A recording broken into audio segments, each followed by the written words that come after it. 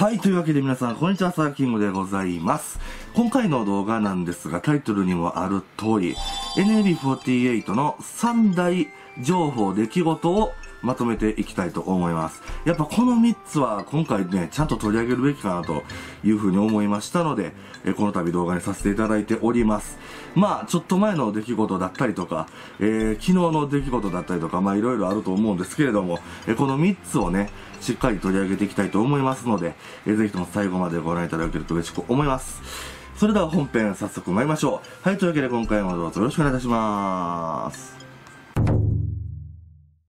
まずはこちらの話題から。NMB48 の9期生オーディションが現在応募受付中でございます。応募の方法はですね、2つございまして、ウェブ応募、そしてもう1つは郵送ということになっております。で、こちらの締め切りなんですが、2022年の8月21日日曜日ということになっておりますので、もうすぐ期限が迫っております。まだ迷ってるよという方もね、中にはいらっしゃるかもしれませんけれども、人生の挑戦の一つとしてですね、この NMB48 のオーディションを受けてみるというのは、すごくね、意味のあることだと私は思います。やっぱ人生ね、挑戦することも大切だなというふうに、私自身も YouTube 始めて感じているところですので、どうしようかなと思われている方は、ぜひとも応募していただきたいと思います。すでにもう応募されている方は、NMB48 に私は絶対なるんだ、そういう思いも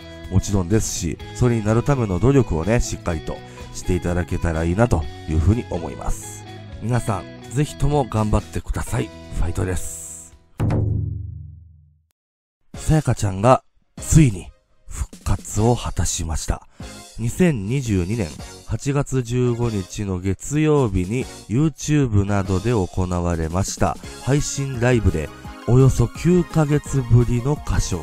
チーム SY メンバーと共にご覧の6曲を披露いたしました。もうさやかちゃんが歌ってるその姿を見るだけでも感動だったんですが、特に4曲目のサードマンでしょうか。こちらを聴いたらですね、やっぱり涙なしでは見れませんでした。私自身も大学時代の時にこの曲にすごく勇気をいただきまして、再び前を向くことができたということがあったんですけれども、さやかちゃん自身がこの曲を歌ってる時ですね、その当時はさやかちゃんを応援している僕らファンに向けて歌ってるような、そういう印象を感じたんですが、今回のライブを見てるとさやかちゃん自身にも歌いかけてるように、そういう風に感じてね、余計涙が止まらないなと、そういう風に思ったところでございました。改めまして、さやかちゃん、本当にお帰りなさい。これからも無理せず、さやかちゃんらしく頑張っていってほしいなと思います。一人だけど一人じゃないからね。ファイトです。ラストはこちら。ついに解禁されました。NMB48 の27枚目シングルのタイトルと収録内容等々が昨日発表されました。タイトルは、好きだ虫。今回も、なかなか NMB らしさが溢れてる、そんなタイトルになっているわけでございますが、センターはもちろんちひこと川上千尋ちゃん。選抜メンバーは、ナンバトル 2i によって選ばれたご覧の14人となります。続いては収録内容を見ていきましょう。まずはタイプ A から、カップリング曲には久々にチーム曲が入りまして、チーム N 長髪の青空という楽曲が収録をなされております。そして今回は何といっても DVD が一番ポイントではないでしょうか。ナンバトル2ダイジェスト前編という風に書いてると思いますが、こちらはロームシアター京都にて行われましたナンバトル2の決勝の映像がダイジェストで見ることができるようです。これは楽しみでございます。続いてはタイプ B。こちらはチーム M。なぜ僕は立ち上がるのかが収録がされておりまして、DVD の方には先ほどもお伝えしましたナンバトル2のダイジェスト映像の後編が収録されているようでございます。こちらの方はおそらくナンバトル 2i その様子がお届けされるのかなと思います。続いてはタイプ C。こちらにはチーム B2 によるスワンボートという楽曲が収録されておりまして、DVD の方には先日行われましたナンバザール2022絶望坂ベイサイドでのライブの様子が見ることができるようでございます。一部ではございますが、こうやって収録されるのは非常に嬉しいものです。この中でも特に選抜メンバーによる初めての星は入ってくれて嬉しいなと、そういう風に思うところです。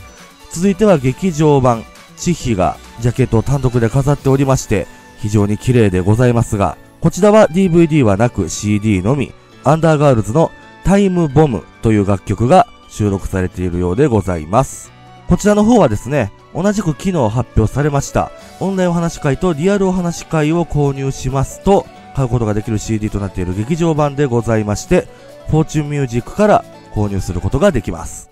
そして今回の27枚目シングルなんですけれども、発売日の方が変更となりました。当初の予定では2022年9月14日水曜日だったんですが、1週間ずれて9月21日水曜日となるようです。延期になった理由などの詳細は明らかになっておりませんが、発売日に問わずですね、NMB48 のファンとしてこのシングルを楽しみに待ちたいと思います。久しぶりのザ・ NMB と言えるようなアップテンポの可愛らしい楽曲となった今回の好きだ虫。9月に行われます12周年ライブで聴けるのを楽しみにしております。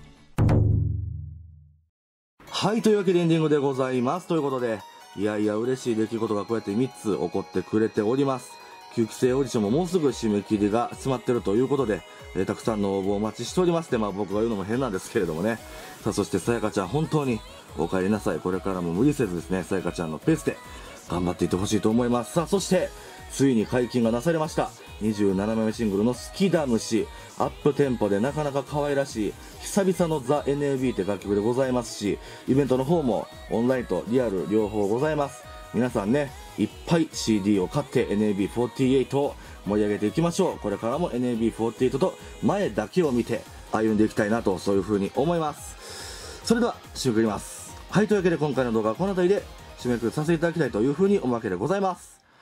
はい、というわけで今回の動画はですね、NMB48 の最新情報といいますか、最新の出来事3つをまとめさせていただきましたという内容でございました。本当に NMB48 とこうやって歩み続けて、本当にやっぱね、心の底から楽しいなとそういう風に思いますし、みんなそれぞれ一生懸命頑張ってますからね、これからも全力で応援していきたいなとそういう風に思います。皆さんも一緒になって応援していきましょう。それでは締めくくります。はい、というわけで今回の動画はここまでです。ご視聴いただきましてありがとうございました。次回も楽しんでいきましょう。ありがとうございました。